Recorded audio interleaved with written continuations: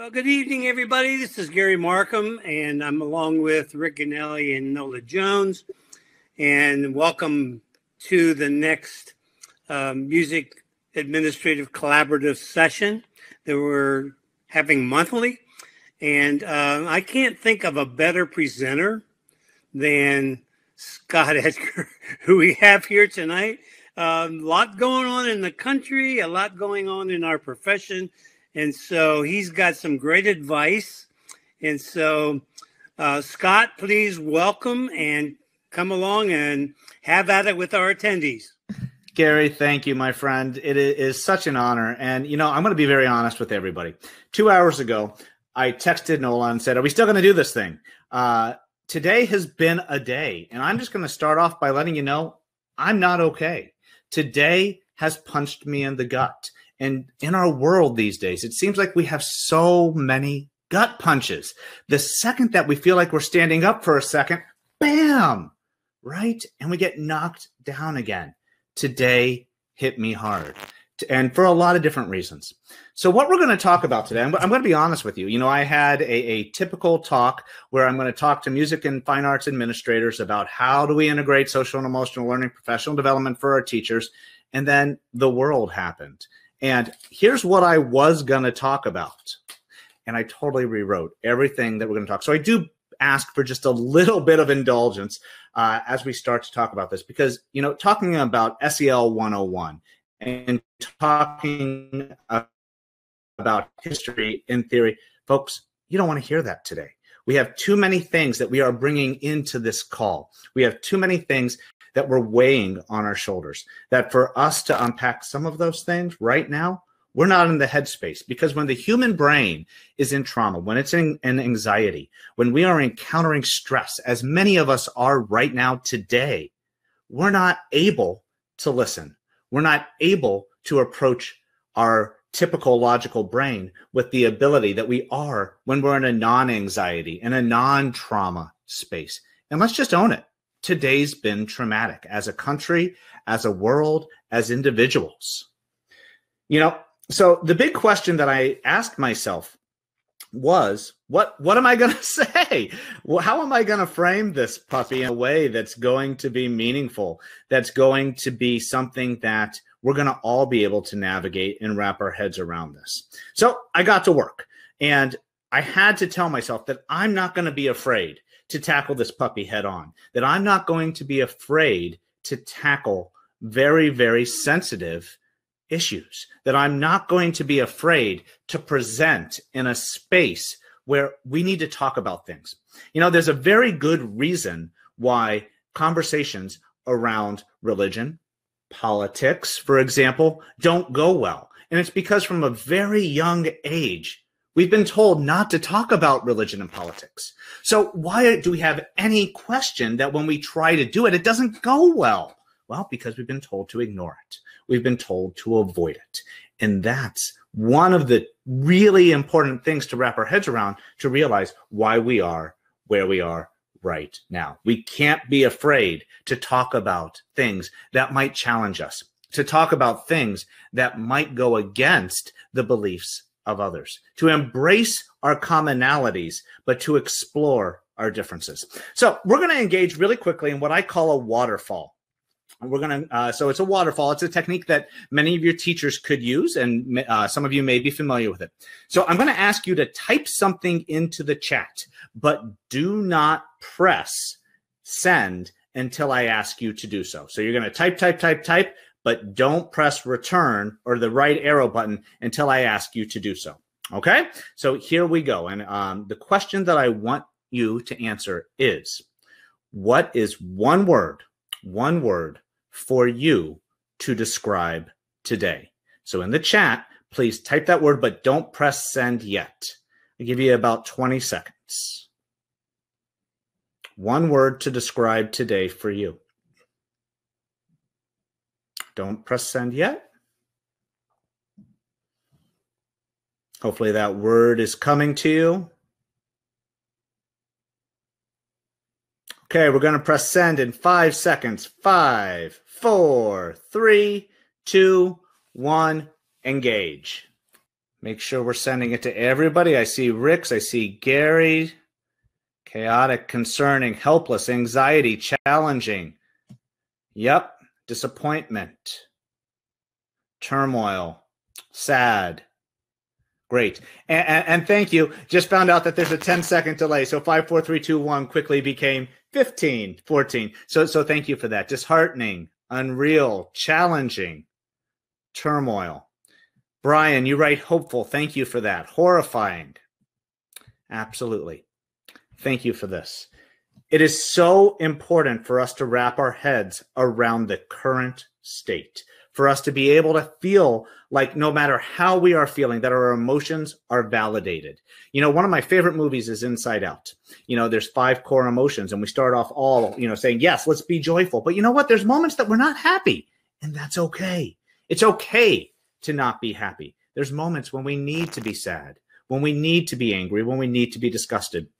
We need to feel that freedom as administrators. We need to feel that freedom as teachers. And we certainly need to facilitate spaces where we can facilitate that for our students. So the question that I'm going to pose for you now is, I want you to put yourself in my shoes.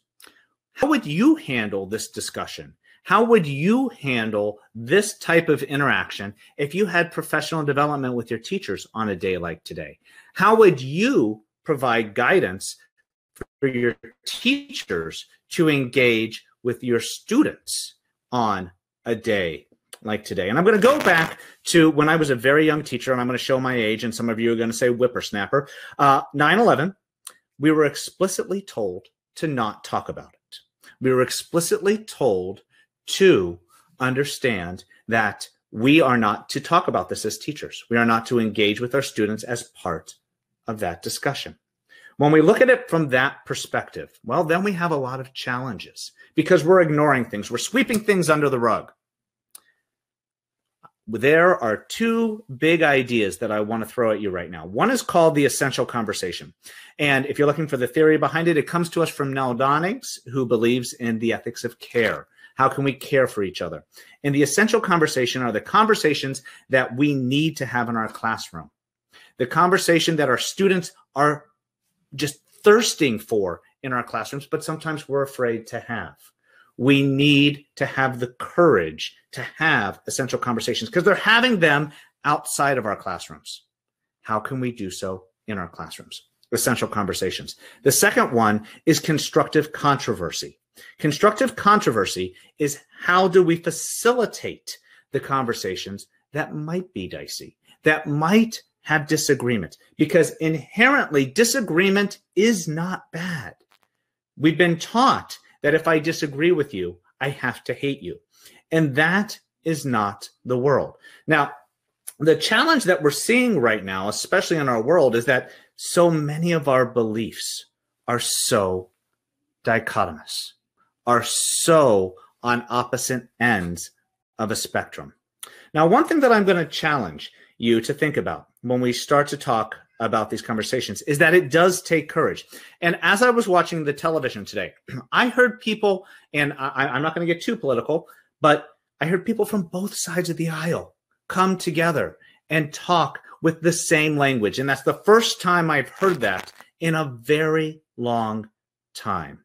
I've heard people who prior to today had very, very differing dialogues, very different narratives. And today brought that spectrum a little bit around like this for us to understand that the more different we are, really the more the same we are. And we still have the same insides, and we need to understand what that looks like. You know, as I was watching TV today, there was something that I was trying to wrap my head around. How do I understand this humanity? How do I understand what we're looking at? And I go back to one of my heroes, who is Mr. Rogers. And Mr. Rogers had this to say: every single person that you see, whether they're doing good, bad, and understanding that that's subjective based upon your worldview, but they were all children once, and they all had teachers, and they all had mommies, and they all had people who helped guide them through those formative years. Every single person that we see in this world was an infant once. If we think about it from that perspective for just a second, it gives us space to try to understand, even when our hearts are in such turmoil, when we see things that just rip us from shred to shred. So I'm going to use that as an entry point to get us to SEL. Today was all about SEL and how we can start talking about that, getting it into your programs and getting it into your districts. But like I said, that's not where we're going to end up having to take this. But I am going to tell us a little bit about the nuts and bolts around SEL to help us wrap our heads around the events of today. So when we look at social and emotional learning, and my guess is you are getting this just inundated from the districts, from the states, from our, NAFME, everyone is saying that, SEL is an important thing. But when it comes down to it, SEL is three very, very simple things: self, others, decisions. Who am I? How do I get along with others? And how do I make responsible decisions? Now, the problem with that is that the dialogue, the narrative that we're hearing right now, we're skipping to the end. We're saying, why are these decisions happening? Why is this the reality that we're looking at? Why are these the decisions that certain people are making? Well, it's sequential. So I can't even start to sniff at decisions until I understand others. And I can't understand others until I become self-aware. So if you go start spouting self-others decisions, they're going to say, oh, you talked to Scott Edgar and he gave you an SEL clinic. Yeah, exactly. So I'm going to give you some different words: identity, belonging, agency. Right now, we're talking about agency. How can my voice make a difference? The national dialogue right now is about equity. How can we truly embrace equity? And we can't ignore that. But belonging, so much of what we're looking at right now is because people are struggling to belong. People are struggling to have a space where they feel safe. So all of that is essential. But the reason that we're struggling with it mightily right now is because we're skipping an inherent step, and that's identity. Who are you? Who am I? And what has formed my beliefs that are being put out there on stage today? So I can't talk about belonging until I talk about identity. I need to unpack who I am and why I believe the way that I do. And if I can't answer that question, then I'm in trouble. Then I am trying to put so many carts before so many horses. And that's where SEL can help our teachers. Can our teachers understand what is part of their identity? What is part of their musical identity? What is part of their interpersonal identity? Our students need to be on this journey. They need to understand that the world that they're seeing out there has people in it who have identities, and we need to understand what is at the root of those identities. When we start to think about those beliefs and start to understand that, then we can start to get ourselves into this idea of belonging and inclusiveness and understanding that equity matters and that we can provide a space where we can all feel safe to differ. So, today, it was all about flexibility for me. It was all about saying, this thing that I was planning on talking about is not going to be relevant for us right now. That's not what's going to serve us collectively the best. I had to be flexible. So the first thing that I'm going to suggest is that we need to be flexible as teachers, that we need to be flexible as administrators, that we need to provide space for our teachers to feel comfortable to have those essential conversations, to have that constructive controversy where we can embrace those. Now, I'm all about having these conversations, but I'm going to be honest with you. That's what's wrong with how social and emotional learning is being implemented in schools today. It's being relegated as an advisory period, as homeroom, as something that is divorced from content. You know what? We have the greatest gift in the world, and that is music. How can we use music as a portal to have these conversations? And the answer is plentiful. And I stole that portal, by the way, from Alex Shapiro, composer. And she said that social and emotional learning is a portal inward towards our hearts and a portal outward to the world around us. We have the gift of emotional and social music. Our composers have given us the clay. Can we use that as entry points to have these conversations? I don't expect you or your teachers to go in and say, let's just talk about this. Sometimes that's appropriate, but sometimes we haven't developed the trust. We haven't developed the capacity to be able to sit down and have those conversations. So we need to provide an organic entry point. And that entry point is the music. So, today for me, everything that we watched and all the emotions that we're feeling right now, it was a justification for the need for social and emotional learning. Do we have the skill set to respond to challenges instead of react? Today showed so many reactions. It was bam, and it became so fast. Response takes skill. Recovering from this takes skill. And we all agree that music is a space for unity. If one person's playing out of tempo, it's not going to work, right? Absolutely. We need to be able to come together and build social and emotional musical skills. Those are two trains running together. Scott Rush says we're in the people business and we're in the music business. You can't have one without the other. It works best when we put them together. That's what we're talking about today. So I'm going to leave you with just one idea, and then we're going to open up some space to be able to talk about this, because my guess is there are a lot of questions that are going to build from this. Do know that coming up here, and I know Nola's going to introduce this at the very end, on the 23rd of this month, I'm going to talk more about the nuts and bolts of SEL when we're in a space, hopefully, that we can really wrap our heads around. What does this look like? How do we do it? What are the activities? And how can we really get that competency building, getting some momentum in our classroom and the professional development for our teachers? But for right now, I'm going to leave you with this. Needs before notes. That our students don't need to say, okay, I'm at grade 4 rep. This is the time for me to go to grade 5. They're going to come into classrooms with the weight that we're bringing in today. And just how we're not all ready to be locked into what I'm talking about today, they have so much going on in their lives right now. And they are acutely aware of it. We have a 4-year-old in our house, and Nathan he doesn't have the same language that we have, and we've shielded him from a lot of things, but he knows there's a pandemic. He knows that there are a lot of things right now that are preventing him from being able to do things that he wants to do. The first thing that we need to do is to be able to tell our teachers that it's okay to put needs before notes. It's okay to prioritize that our kids have to come first. We'll get back to the notes. We'll get back to that. But I'm hoping that moving forward into our new post-pandemic reality, that we're going to be able to fold that deck just a little bit so that we're able to take our students' needs and understand how we can truly capitalize on the benefits of our music classroom to meet our students' social and emotional needs while we're meeting their musical needs. There were a lot of people doing a lot of talking today.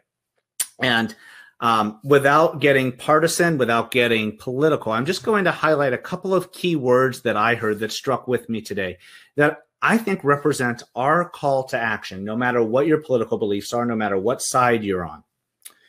President-elect Biden said, step up. Yes, that was in reference to a certain person, but I believe that our call as music educators is to step up, that we need to have the courage to have those essential conversations, to have that constructive controversy, to understand that if we're doing a piece of music that inherently tackles issues such as racism or sexism, that we don't sweep that under the carpet, that we embrace that and have those difficult conversations.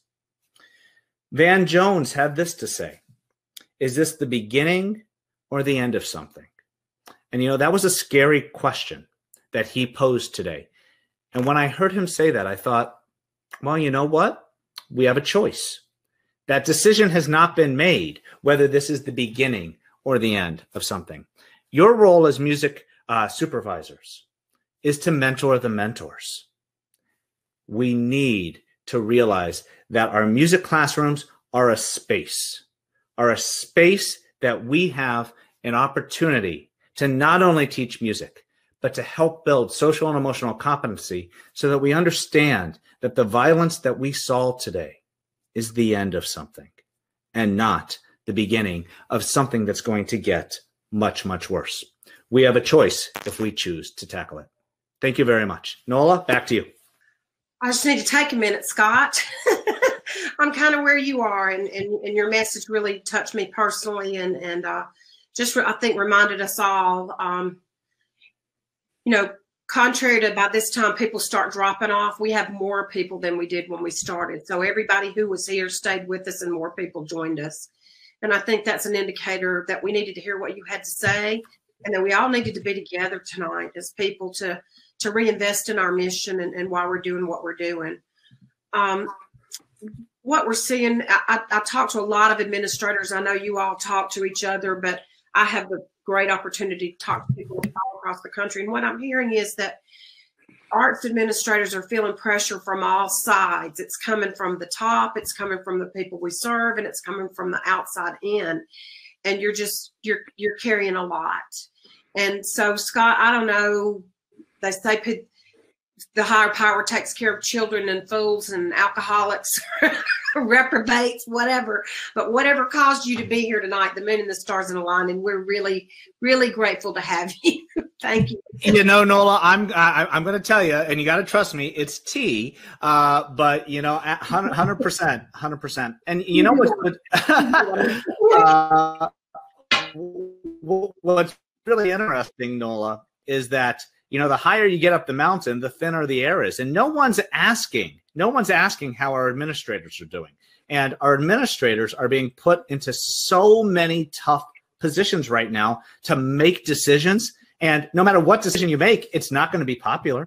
There's going to be some people that you're going to tick off. And for us to be able to be self-aware and to understand that that is not a judgment on us, but to be able to be a little bit vulnerable and say, you know what, here we go. I have to make tough decisions. And when we talk about SEL, and I'll talk about more of this on the 23rd, and as we start to talk about how do we navigate, some of these difficult conversations that we're having to have, can we position ourselves to encourage our teachers to be empathetic followers? We're leaders, they're leaders, and our students, we're trying to teach leaders, but it's all about modeling. For us as administrators, we're at the top, and granted, we have people who are higher up at the district level often, but are we able to position ourselves to say, you know what, here were my choices, and here's why I made the decision that I did, and encourage our teachers to be empathetic followers, to help to understand the position. And that's teaching them to be leaders, because we all know that this journey for leadership and social and emotional learning isn't finite. It doesn't stop when we become an administrator or a teacher. It's a lifelong journey. Trust me, we know so many adults who don't have these skills. So if we're expecting our teachers to teach these skills, we have to model it for them to model it for our students. And it really does come down to empathy and vulnerability. Well, and we know that we all aspire to be educational leaders, but I think many of us start out as administrators, and we learn to be educational leaders, and then we learn to be better educational leaders. It's a process, and so many times it's not linear. So I'm hoping that you will enter into the chat and have some questions for Scott. Scott, if you can I start? Can I ask the first one? 100%, of course. So Scott, if you were a fine arts administrator and you wanted to communicate with your teachers tomorrow, whether it's an email or a Zoom call or whatever, what would you lead with? And I'm going to take an easy way out, because I think Jason said it beautifully. I think we get trapped in partisanship. I think we get trapped in politics, and I think we get trapped in confusing some of the challenges that we're having right now as being more political than they are. And to base it in humanity, to base it in human values, to base it in human development and understanding some of those core values. I go back to, just two rock stars in my life right now are Mr. Rogers and Sesame Street. They were both founded on social and emotional learning. They didn't call it that 50 years ago, but when we look at it, Sesame Street's mission is to be smarter, stronger, and kinder. If we can base it in those three core values and to understand, are we seeing kindness today? Are we seeing wisdom today? Well, sometimes we're seeing some strength, but to start to base it in some of those basic core values. I think that that's really important. I am a huge fan of taking things that are very, very big and distilling them into something that is very, very digestible. So when I say that, children's books, simple children's songs, things like that that can say a huge message without using a lot of words, I'm a huge fan of. At the college level, you know, when I go into my music ed classes, I start every day with a children's book. For 18 to 22-year-olds, whenever I go out and do professional development, I read children's books because those messages are digestible. It's understandable.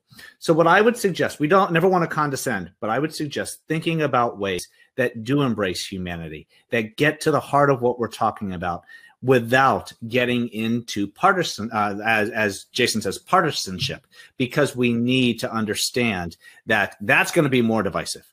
If we start to talk about what is our commonality and understand what is bringing us together, then we have a space to be able to start a conversation, even if we're going to end up differing in some fine points. Because of the content that we deal with on a regular basis, I really think it's important to realize that because of that content, music supervisors or art supervisors are pretty well qualified to deal with these emotions.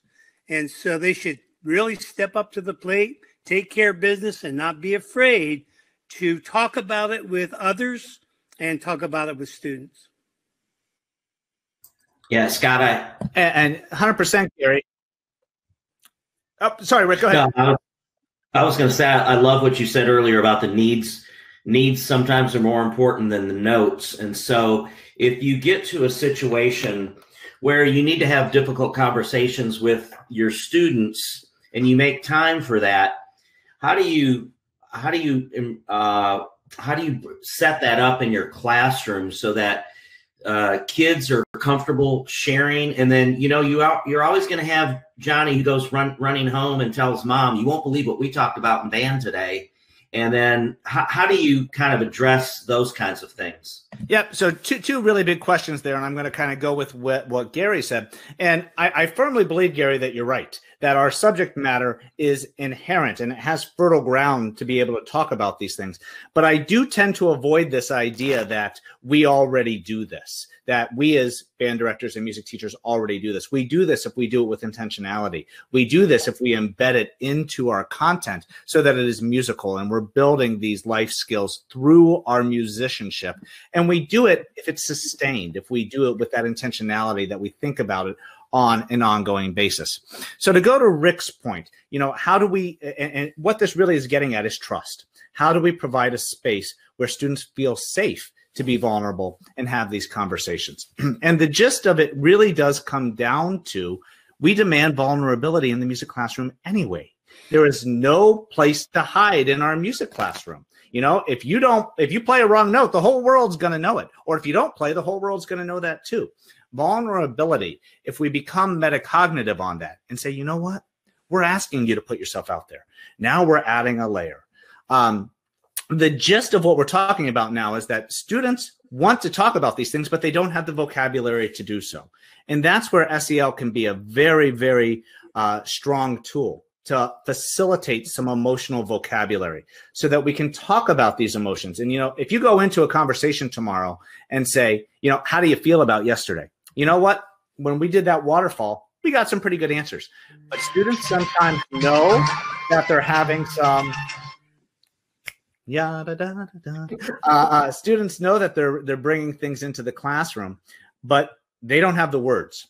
That's what is our job to teach. Now, the tricky question here is that we are slowly building culture. We're slowly building culture where our classrooms are safe space to not only build musical competency, but social and emotional competency. The good news is, Rick, that a lot of this is being debunked on a daily basis, that our districts are getting on board and they're saying that this is an important part of our educational system, and that we know that the teachers who are doing it organically in our classrooms are able to make this connection to our students at a far greater level than, say, a counselor. They trust the music teachers. We know music teachers are being asked to be counselors, whether that feels comfortable or not. So we're already being asked to do this. What I'm suggesting now is that we're positioning ourselves in a space that we do it inherently musically, and we're able to build these skills in a way so that when we have these conversations, that it feels musical. I also encourage communication. The other, I teach college, so it's a little bit different ballgame.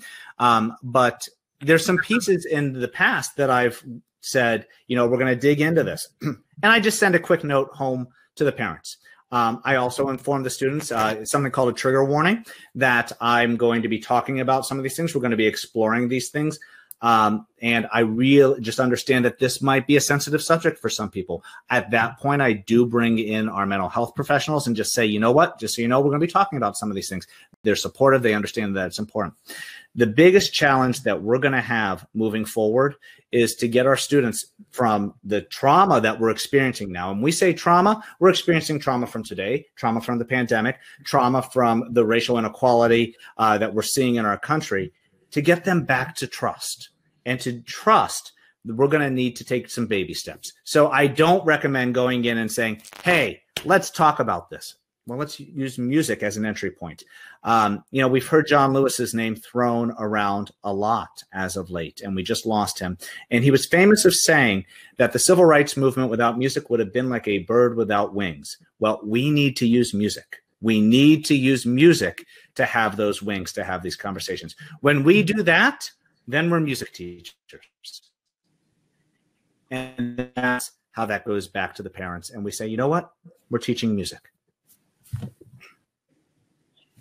You said something about the trauma response, and I'm going to talk in a few minutes about this 23rd and tell you a little bit more about that. But interestingly enough, you haven't talked to Shirley Doherty. She's one of our presenters for the 23rd, and the topic of her session is trauma response. we're not calling it that, but that's what it is. Peter and Peter's mentioned in his comment that administrators are in the middle in terms of dealing with conflict and changing messages from everywhere. Do you have any advice for how to, or tools that they can use to be flexible in dealing with these changing messages? Because so many times administrators get caught in the middle. They're the messenger to the students, to the teachers, that of the information that's coming from above that shifts by the hour. How do we help our administrators, A, survive, and B, do a better job of keeping teachers off the ledge? Yeah, it's the $1 million question, Nola. I want to go back for 1 second and just talk about trauma-informed, because, we're getting dangerously close to just calling this session buzzword, right? So we have SEL, we have trauma-informed, we have mindfulness. We could talk about this all day, and it's just buzzwords. The thing about trauma-informed is trauma-informed and non-trauma-informed, there's no such thing as non-trauma-informed anymore. Everything that we're doing now has to be trauma-informed because we are experiencing universal trauma. So we're either helping or we're hurting. So the fact that you're putting that out there is critical. And trauma-informed fits in under the umbrella of social and emotional learning, of how do we respond. And I see trauma-informed and SEL more as the verb. Okay, it's the how we're doing something. It doesn't change the what is still music. The how gives us some insight, gives us a lens. So to talk a little bit about how do we remain flexible, the answer with anything when we're flexible is to not be so rigid that we're locked in. Today I could have said, okay, Nola, I'm going to come in and I'm going to stick to this. I'm going to stick to this. You like my prop? I brought it out like 4 times. And we go. But that's rigidity. And when we have rigidity, we're putting boxes up. The challenge for us as I'm going to use a term that I don't mean to have the implication that it's going to, middle people. We're in the middle of different levels of administrations and then going into our teachers. The challenge with that is we are helpless largely from what is coming down, and we have an obligation to serve the needs of those who are looking up to us for guidance. The challenge is those two sides require different strategies. The strategy going up is to over communicate. That, Gary, you and I were talking about our dear friend Bob Morrison, and he's famous for saying the first 3 things you need to do to talk to an administrator is to Talk to an administrator today, talk to an administrator today, and talk to an administrator today. That's what you need to do. We need to get in on the ground, especially as we're talking about some of the challenges that we're seeing about having to advocate for our programs moving forward, to think about what we need to do to ensure that we're not going to have losses from a fiscal crisis that is going to be coming as a result of the pandemic. So the first thing that I would suggest is, while we are caught in the middle, and Peter, I empathize up one side and down the other for what you're talking about here, is to be on the front end of communicating so that we're not caught unaware, that we're not caught saying this is coming down and imposed upon us. If I communicate, I still may not like the answer, but then I know that I've done my due diligence. And then I can go back to my teachers and say, you know what, I fought. And this is where we are needing to go with this. And then for our teachers, the same thing.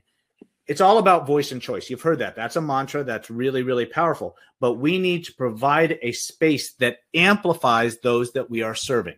So can we amplify our teacher's voice so that we can listen and then communicate that up? Oftentimes, I think that we see ourselves as administrators. You know, I'm music department chair at the college, and I see myself as the person who has to have all the answers. And oftentimes that's because of time. Oftentimes that's because of just some kind of false sense of pressure I put upon myself. And the answer is, every time that I take a step back and ask more questions, I come out better than when I went into that conversation. And I've revised a draft, and I've been able to put things together in a way that are going to be more meaningful to both sides. So while I'm in the middle, going up and going down. And then, you know what?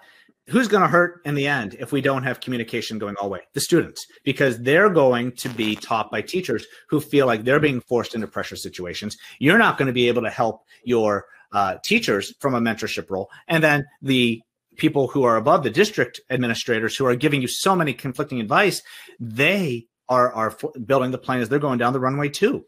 No one knows anything. And the answer to me for all of this is to acknowledge that we are trying to facilitate the best educational opportunities for our students.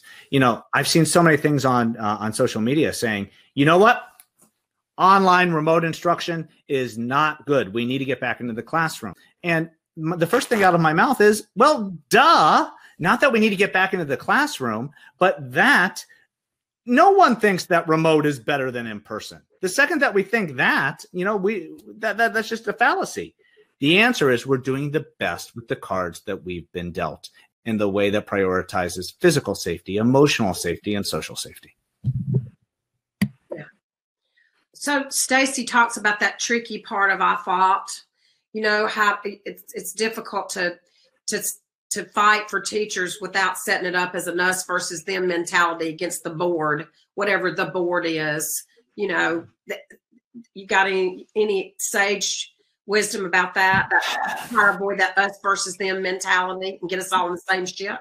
You know, the answer for me always comes down to the kiddos. It always comes down to what is best for the students. And the second that we say I, then that's probably the wrong mindset. And, you know, the fact, Stacey, you wrote the tricky piece of the I fought narrative. And I know I said that just a second ago, and I totally get it. The fact that we're saying I, the second we say that, it's not I.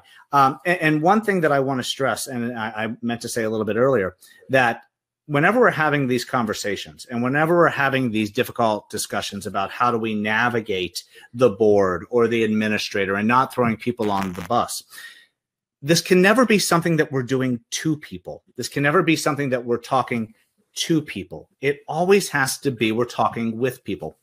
And this is something that we're shifting gears with in the SEL field. It used to be thought that social and emotional learning was something we do to students, and you magically build these skills. Well, no one likes to have things done to them. No one likes to have things being forced upon them. The second that we take a step back and say, this is something we're doing with you, that we are doing, so we are co-creating. You know, I think the idea of co-creation is incredibly important. We talk about creativity, the root of that being to create. If we can co-create what we're able to do, bring me the limitations, give me concrete ideas of what I can do. Where's my box? And then we're music teachers. I can come up with the best possible solution within that construct. That's what I'm talking about here. And it doesn't mean that we need to have all the answers. It means that our teachers need to have an amplified voice to be able to advise, to help, to construct, to create. And our students need to come up and advise the teachers. And then collectively, it becomes more of an ecosystem. It becomes more of a community as opposed to distinct layers. That's some great advice. I know we've all heard that done too, but it's one of those things that in the heat of the moment we sometimes forget, don't we? You know, and the co-create is a great, I don't want to say buzzword because we're eschewing those tonight. We're shifting here. Oh, Nola, let's just embrace them. Okay, call them what they are. And yeah. You left out unpacked on the list, by the way, because we'll unpack that on the 23rd. Yeah. Hey, I have a personal question. I saw a book that somebody read recently, and I, we all have so many things we want to read right now in limited time. But has anyone on this call, have you read the book Crucial Conversations? I haven't read it, but I saw it and it really piqued my interest. And it's multiple authors, and I don't want to put you on the spot, but I thought surely out of 30, maybe someone had seen it. Crucial Conversations, Tools for Talking When the Stakes Are High. Yes or no? Should I put that on my 2021 list? Okay, maybe I'll read it and come back and report out. Oh, amazing book. So people have read it. Okay. Nola, it sounds like a book club. It sounds like one week. Just the title, I thought, you know what? That's relevant right now. Jason, if Jason says it's a fantastic book, then yeah. Okay. So I'll definitely download that puppy tonight. Yeah. Thank you. Anything else for Scott? Questions, comments? I see a lot of you've read it. Great. All right. Nola, can I just have 2 seconds? I want to respond to Peter, something that Peter put in the chat about this trifecta of pandemic, civil rights challenges, and the economy. It's an ugly situation. And Peter, what you put here is so profound when you say that the typical response is anger. And I just want to suggest that we see so much anger in our world today. We saw so much anger literally today, and then just more broadly in our world currently. But what I'm going to suggest is that anger is the presenting emotion, that is what we are seeing on the surface. That's what we're seeing on the news, that we are seeing as the manifestation of so many other emotions that are underneath that iceberg. What is often there is anxiety, is fear. And if we really look at this idea of hate, which we're seeing as just such a profound presence these days, that hate is at the intersection of fear and anger, that we can't hate something that we aren't afraid of. So when we start to see what is presenting and start to unpack those other emotions, that's when we are able to start to figure out the root, start to figure out, not saying we're punishing the action, saying our job as teachers, our job as mentors, our job as humans is to come to grips with those roots and to understand what are those underlying emotions that are creating anger and creating hate at the tip. We oftentimes think that hate is at the root, and it's not. Yeah, that anger piece is huge. John Struby's talk. It's about something else. If you can get to the root of where the anger is coming from, a lot of times it's something completely different, and that's all part of that relationship building that Gary Markham taught me the first conversation we ever had about it. I said, what is it that I need to know? And he said, it's the job is all about relationships, so life is all about relationships. It's about who you bring with you. It's about the people that you surround yourself with, and do they make you a better version of yourself or a worse version of yourself? Scott, the very first word I typed in when we did that exercise was I was angry, and I thought, no, I probably shouldn't be angry. I'll just be disappointed instead. Now it's okay to be angry, so I'm good. I was angry. You know what? Validating your anger, Rick, absolutely. It's okay to be angry with this, but the disappointment, the potential fear, the potential anxiety, the potential unknown, oh man, that's a huge one. And how does uncertainty affect so many different emotions? And oftentimes what happens when I'm feeling uncertain? Well, do my patience come down? 100%. You know, am I a little bit more apt to have extreme emotions? 100% on both sides. So, and one quick point when we talk about that, you know, think about extreme emotions that we're seeing right now. I don't ever like for us to think, Rick, about having positive or negative emotions. Anger is a validated emotion, and I like for us to think of it in terms of up emotions or down emotions, and those up or down emotions being on a continuum of intensity. So it might be anger. Well, let's ramp that up. Rage. Okay. So, or anger, irked. Okay. So there are a lot of different places that we can go. But to do so, we need to have an emotional vocabulary to unpack that. And once we are able to talk with those words, then we can understand, well, Rick, are you angry or are you disappointed? And there's probably a little bit of both. But then we can start talking about this. I'm writing down emotional vocabulary as you speak. Anything else for Scott? Well, I just don't know that. I don't know how it happened that we had you for tonight, but I think I can speak for the rest of us that this was a breath of fresh air that we all greatly needed. This community has it's great to be. I can't imagine a group of people that any of us probably needed to be with more tonight, based on what we faced and what we're facing tomorrow and the next day and the next day. But the work that you do does matter, and you're lifting people around you, and ultimately it does get to the children, and that's sometimes really hard for us to remember. Nola, can I just say one thing about that?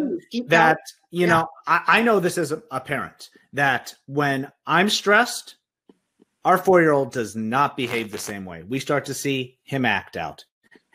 And in the moment, I'm not self-aware enough to know, well, it's my stress that's manifesting in him. But you know it, when we're showing stress, that our teachers are going to feed off of that. And when our teachers show stress, that our students are going to feed off of that. Now, a caveat with this. This doesn't mean that we sugarcoat and pretend that we're not stressed. This means that it's okay to go into a conversation and say, you know what? I'm not okay. Today's been a rough day. Today's been stressful. I'm stressed. That's okay to say. The second that I do that, then I'm normalizing this idea that it's okay for you to be stressed. It's okay for you not to be perfect. And then we are embracing, hey, Nola, here's another buzzword, growth mindset, where we're able to say that it's not finite where I am right now, that I'm progressing through this. Yeah. The pain is in the struggle, but without the struggle, there's not growth. Yeah. That's great. So seeing some great comments coming in from Scott. I think you were a hit, Scott. I think the responses are very positive, and I think we're collectively grateful. Before we leave, I'm going to change the subject quickly for just a minute. When Scott was referring to the 23rd, what we've been doing for the last several years, and this was Rick Ganelli's mind, a brilliant idea. I think several years ago, we worked in collaboration with NAM at the NAM conference in January, and not all of us are lucky enough to get to attend NAM every year, certainly, and it was highly attended by California arts administrators, where they did a day of music administration collaborative at the NAM. Gary, that was one of the three, the Midwest, the one in the summer at Conn-Selmer, and then the one in cooperation with NAM. Y'all were doing that before I came onto the scene, but we've now shifted that partnership a little bit to the Southern California School Band and Orchestra Association. So on the 23rd, they're having their conference, and because it's virtual, they've asked us to do the music administration collaborative on that day as well. And it'll start at 9:15 Pacific time and end at 3:15 Pacific time. I think Elisa's going to put some information up on the screen. But or you can look if you click on this SamCart page, you can see that, what it is, and hear. But the presenters that we have, the fabulous Scott Edgar, who's going to do more. Dr. Tim will be with us. Shirley Doherty, who's a marriage and family specialist, will be talking about leadership at the intersection of stress and reaction, and that's trauma response. Laurie Schell is going to do a joint session with the teachers and the music administrators, arts administrators, about advocacy being personal. And she and Bob Morrison have done a lot of work together on advocacy, and she's a terrific voice for that. And then, of course, Scott, Identity, Belonging, and Agency. And then Leslie Johnson, if you haven't seen her or heard her, she's the Executive Vice President of the Screwball Center. And the subject of kind of the day, the theme of the day is going to be about intentional, about a tent. And so we kind of did a playoff of the word tent, because it's in intentional and retention. So we know that you're worried about retaining your teachers. You know that teachers are worried about retaining their programs and their students, and we want to be intentional about it. So we're using that word tent, and it came from Kathy Leibinger, if you know Kathy, because she's teaching in a tent in South Florida and has been. So we kind of riffed off of that because we're musicians and we need a motivic reference every now and then. So we hope you'll join us on the 23rd. You can register here. It's open. Registration is open for that. You will have access to view it on demand like Netflix for 2 weeks after. And so you'll be also getting it in an email tomorrow, and it'll be on social media as well. We want this. Mercedes is asking, will there be another partnership with the MAC at a later date? Possibly. This is the only one we have on the calendar currently.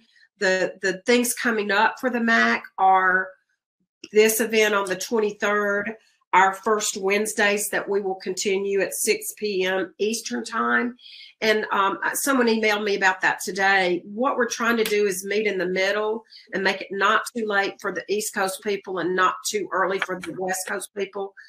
And everything's viewable afterwards. We're sending out the link to the review if you can't be with us. Of course, we would love to have you be with us when you can. But we'll continue to do these first Wednesdays, and then we'll do the Music Administration Collaborative for the Conn-Selmer Institute Connect. Will be virtual again this summer, and I'm pretty safe in saying you can reserve that weekend of June, the week of June the 16th. 14, 15, 16 is when that's going to be. It's not in stone, but it's in pretty indelible ink at this point. And there'll be something rolling out about that in the next week or so. So that's where we are for our events that are coming up. But yeah, we're always open, Mercedes. The SES BOA people are great friends of ours, and we love working with them. And if there's anything that we can do in your district to support the work you're doing with professional development, content specific, we can certainly provide that. Gary, Rick, anything for the good of the order?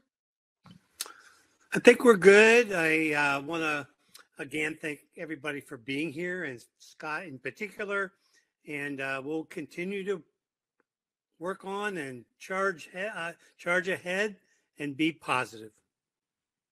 Yeah, and we definitely need to thank Mike Campice and Steve Zapp, our CEO, for continuing to support the Music Administration Collaborative. You know, in a pandemic and with the economy like it is, it would have been real easy to pull back the reins on this initiative. And instead, they're doubling down on this work because they really know that your work is critical to the success of our profession. So we thank you, Scott. Thank you so much. We just love you so much. Every time we're with you, I just feel the room, the shoulders go down and everybody exhales. And it may not last long, but for this moment, I think you've given us a glimmer of hope that we all were just starving for tonight. I'm just going to be very vulnerable. I was nervous about this one. I mean, this is a tough day to do something like this, and that means it's that much more important. So Nola, Gary, Rick, thank you for the opportunity. It was an honor to be able to talk to everyone today. Cool.